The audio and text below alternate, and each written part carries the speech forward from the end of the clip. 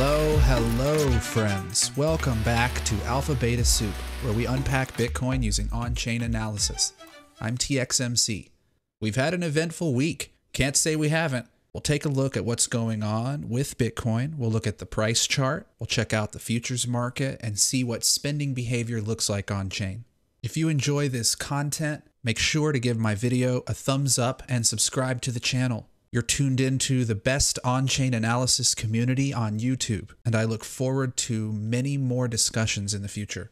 What you're first looking at here on the screen is an article I published the other day studying on-chain spending behavior. If any of you are curious to learn more about the nuts and bolts of on-chain analysis, the processes we go through to develop a metric and test it, I highly recommend you check this article out. I spent a lot of time on it, and I think that you'll find it enlightening for anyone interested in learning more. I'll leave a link to this in the description below, and you can also find it on Twitter. But enough about that. Let's talk about recent Bitcoin action.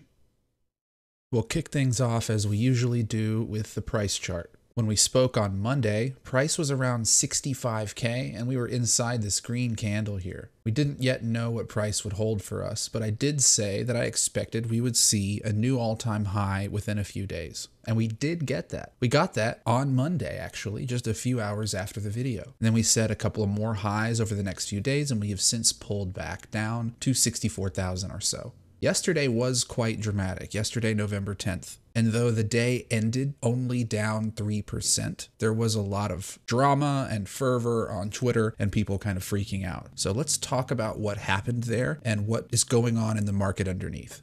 If we look at this on an hourly chart, here is that flush. So the previous all-time high was set on October 20th. That's this line right here. We did break that on Monday after the video came out, chopped around a bit, tested it as support, and then yesterday we got a huge flush over a series of hours that took us all the way down to 63,000. And we've bounced back up now and are ranging a bit. We've spoken before about how all-time high breakouts can be messy. They've been messy in the past. The old days of Bitcoin ripping straight past a previous high and not looking back, that might be in the rearview mirror. This market is much bigger now and it takes more capital to move the needle. So clean breakouts of the all-time high might not be realistic. If we look at the fractal from 2017 shown here on the daily chart, this was when in 2017 when price, this purple line, first broke the all-time high. It broke it, it pulled back, it got over it. There was a bounce, a couple of bounces, and it actually dipped quite significantly underneath the all-time high after setting it, which was quite scary for people in 2017. We didn't really know what was happening here.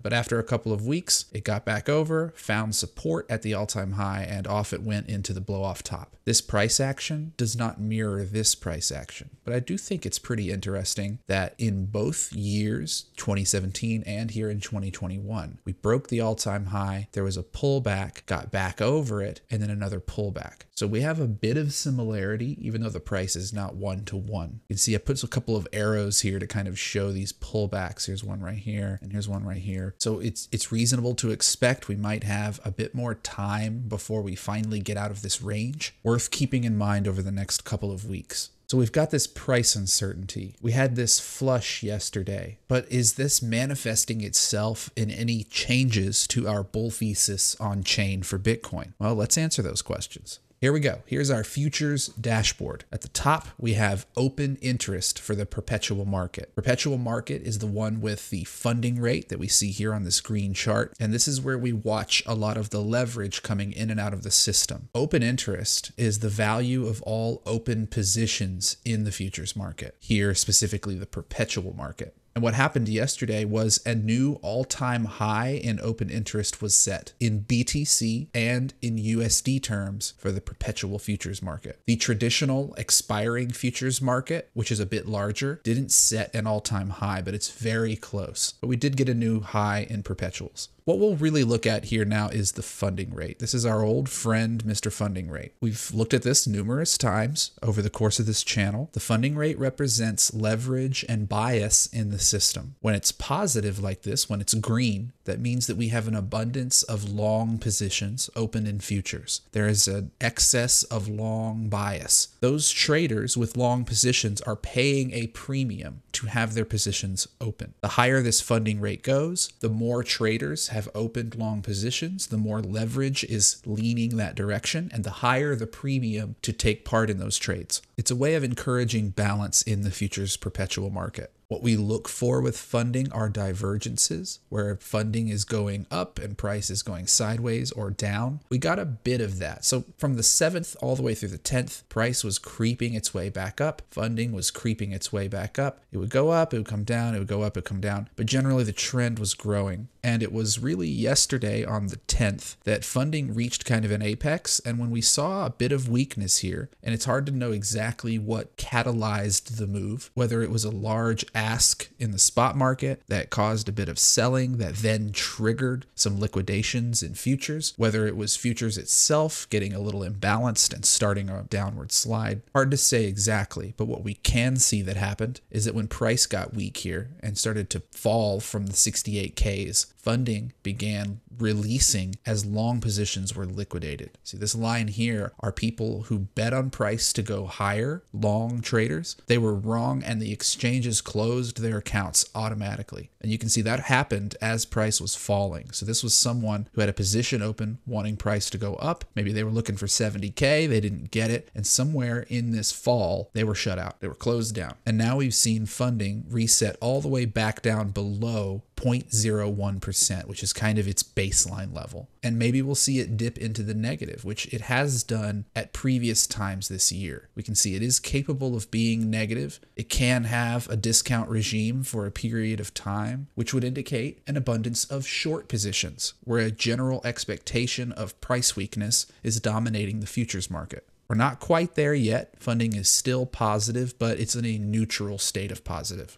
So it's pretty obvious to me that a long liquidation and the futures market generally played a role in the sell-off yesterday. What will help us to confirm if this is true is whether we're seeing spending activity changing, profit taking, etc. So we'll look at those as well.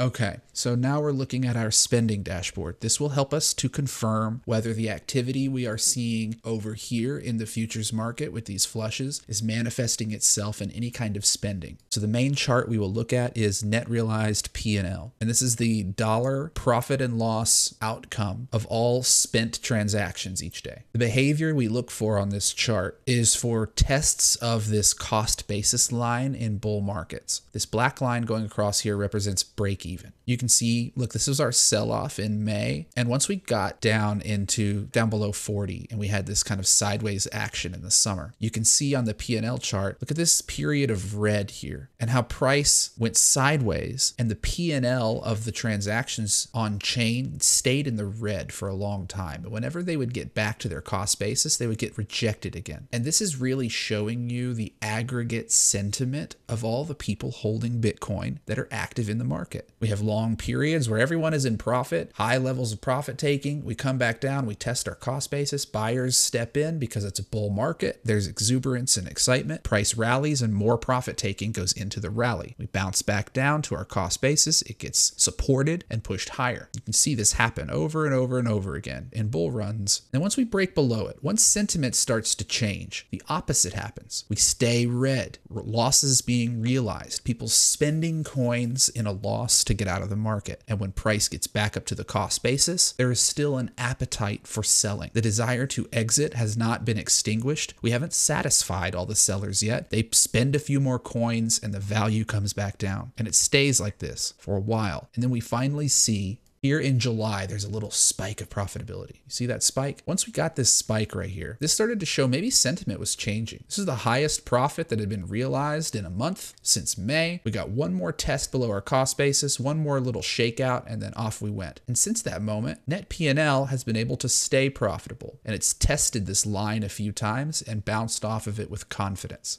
So the main takeaway for me now on this P&L chart is that spending looks perfectly on par. We're not seeing some big spikes here like we did earlier this year when prices were actually lower than they are now. We were seeing higher realized profits. We're seeing lower realized profits and prices much higher. We're basically at the all-time high and realizing of profit is still very muted. This is bull market behavior. Staying in a level of profit, testing your cost basis and seeing buyers step in sentiment, an unwillingness to spend coins in loss, shows bull market behavior across all of Bitcoin. We're seeing some profit being realized. That's this green line right here. Some profit is being realized, but this value is oscillating. It goes up, it comes down, it goes up, it comes down. And we are setting higher lows on realized profit as price is going up. But if I zoom back out, this is still a bit muted compared to where it can be at its higher points. We're also seeing a small bit of loss being realized here. For these losses to be realized right at this moment, that means those are folks who bought this all-time high. They bought this range right here. It fell down and they're realizing losses around 65K. I mean, they are barely in the red and they're giving up. I can't relate to that kind of trader sentiment, but those folks exist. So my general assessment right now is that spending behavior is still bull market territory, earlier bull market territory. Unwillingness to realize losses, light profit taking, and a lot of uncertainty in the futures market itself, which is really where the volatility has been driven in the last 2 or 3 months. One last thing I want to look at now is the supply distribution of spent coins. These charts going across here are different cohorts of supply based on their age, which is how long the coins have been sitting dormant. We've got coins that are 3 to 6 months, 6 to 12 months, 1 to 2 years, and 2 to 3 years. And this represents a nice broad swath of our older coin volume. The top row, the individual counts of spending, and then down here, the bottom row is the volume of BTC within the spending above. And why I pulled this up was so that if we could see where spending might be occurring. We noted here that there's been a bit of profit realization, and it's been rising in the last few weeks, basically since the beginning of October. It is still in a healthy level, but there's been some profit realization, right? So where is that coming from? In the last few days, in this drop right here, we can see there's been a spike of activity of 6 to 12 month coins, spikes of spending. But if we look down here at the volume of this spending, it's very small. If you check out these axes, look, this one line right here, this is 1,000 Bitcoin. So we're looking at a few hundred Bitcoin here or there, maybe 1,000, very low volume numbers. And that's pretty consistent for all of these groups. You know, our 3 to 6 month group, there's a bit of outflow, small amounts of BTC. 6 to 12 month coins, some spending, some activity here, but very low amounts of volume. Nothing to write home about. Our 1 to 2 year group, similar, a bit less than the 6 to 12, and almost no volume. Same thing over here on 2 to 3 years. You know, there's a little spike, 3,000 coins got sold, you know, right before we went up to the all-time high, but that's it. None of the hodlers have begun to spend here. What's causing these price dips, this price dip right here, is the futures market. It's this. It's the funding going long into price weakness, and we're getting some flush outs. The profit taking on chain is still on par with where it has been. It seems completely unshaken by what happens in futures. And we're kind of range bound in this area of profit taking here between, you know, $1 and $2.5 billion a day. But the actual volume coming out of these older coins is very small. Most of the traffic on chain remains very young coins younger than 3 months. They still dominate the volume on chain every day. But this view of P&L is what I want the key takeaway to be for this video today. And there's something else I want to touch on that is related to this price action. Inevitably, whenever we have these flushes, I see sentiment on Twitter from people who don't seem to understand the volatility inherent to a new technology. Bitcoin is a nascent technology. It's only 12 years, 13 years old, and its actual adoption by the world at large has not even begun yet. We are still in the very early stages of this technology, and volatility, price jumping 10K and then falling 10K the next day, is part and parcel of a growing asset that started from literally zero and is still very small. If these intraday dips of 3% or 5% or even 10% make your stomach turn and they make you uncomfortable, then it's possible your exposure to Bitcoin is not aligned with your conviction about Bitcoin. And that can be addressed. I don't think the answer is to lower your exposure necessarily. That's a decision for you to make. But where I can help is in strengthening your conviction about Bitcoin. So here's the way that I look at it. I am not a Bitcoin trader. I do hold and trade some other coins on a shorter time frame that ultimately get converted into Bitcoin because I believe that Bitcoin is money. It is not one of these other tokens. It is the hardest money ever conceived by man. And it fixes a lot of the problems with the current fiat monetary regime that dominates the world. I believe that in the next 5 years, 10 years, 20 years, the value of Bitcoin is virtually incalculable, and its importance to human freedom and protection from monetary debasement cannot be understated. Its importance to the world has not yet been understood broadly. And so my plan is to stack as much Bitcoin as humanly possible. If price were to fall 10%, I would be buying. And that approach may not work for everyone who's listening to my channel. There may be some day traders out there, some swing traders, some new investors who are just trying to get their feet wet. We have a large kaleidoscope of different market participants who all want to understand Bitcoin a bit better. As long as Bitcoin remains proof of work, where real-life costs and energy expenditure must be used in order to produce new units. As long as Bitcoin remains deterministic in its issuance, with halvings every 4 years and a deflationary issuance rate, as long as it contains a 21 million coin hard cap, all of those properties which make Bitcoin what it is and make it unique from these other tokens trying to be money that aren't, as long as it retains those properties, it's almost mathematically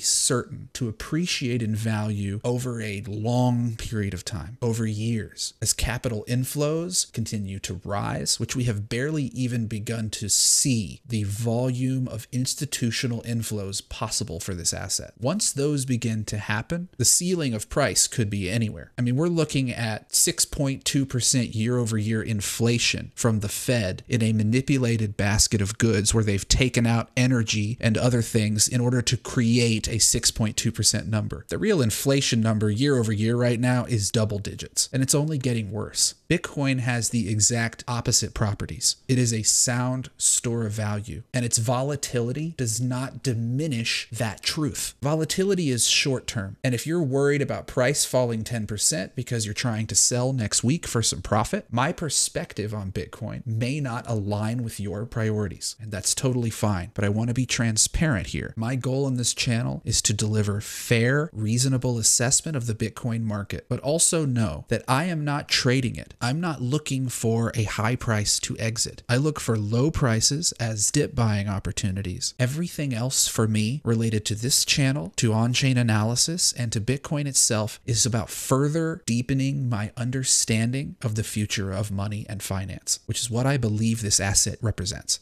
I say all of this because I want you to understand that when we look at Bitcoin together, when we look at this on-chain data and we make an assessment about whether it's a bull market or a bear market, whether we expect price to go up or down, that is based on data and observations in the moment. Nothing that happens to the price of Bitcoin today or next week or next month will change anything about my conviction in its long-term success, in the issues that it addresses, and in its role in the future of society. All of those things are cemented because Bitcoin itself, its monetary policy, its operational thesis, those things are immutable and unchanging. And I can rely on them in the future to be exactly as they are now. This isn't a technology company where we're analyzing cash flows and future earnings potential and competition in the sector. Bitcoin does not have competition. It is the hardest money we have as humans. It is superior to gold. It is superior to all other forms of money. And that is the way you should look at it, as a savings mechanism, not as a trading mechanism for quick wealth. That is how I will be approaching the market, and that is the bias that my assessment of Bitcoin overall comes from a place of expecting it to be a future world currency and the greatest store of value that we have. Okay, that's my message for you today. I hope I didn't get too preachy. But when I talk about Bitcoin, I get very passionate, and sometimes I have a tendency to ramble. Make sure you follow me on Twitter at TXMCTrades. You can interact with me there and find a bunch of cool stuff that I don't fit into the videos. Make sure you leave any feedback or questions for me in the comments to this video, and I'll be sure to read them as I always do. We'll check back in here in a couple of days, maybe Sunday or Monday, and see what the market has been doing in the meantime. Until then, remember what I said about your conviction. And if you're feeling unsure, if you're feeling nervous, that's an opportunity to deepen your understanding and to approach that fear with knowledge. Until next time, take care of yourselves, friends. Cheers.